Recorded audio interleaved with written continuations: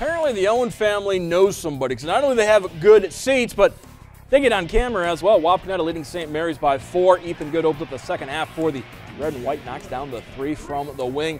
Adam Henderson drives, shots rejected, but gets it back, and 2 of his game-high 21 points. Aaron Huffman finds Henderson, hits the 3. Wapakoneta in control. St. Mary's trying to get something going offensively. Michael Hastrader backs down the defender, gets the bucket, and then the Rough Riders go to Quinn Czar. But Huffman, Aaron Huffman, 15 points and a big block there. Wapakoneta wins 65-53. Corey Crawford adding a dozen in the win.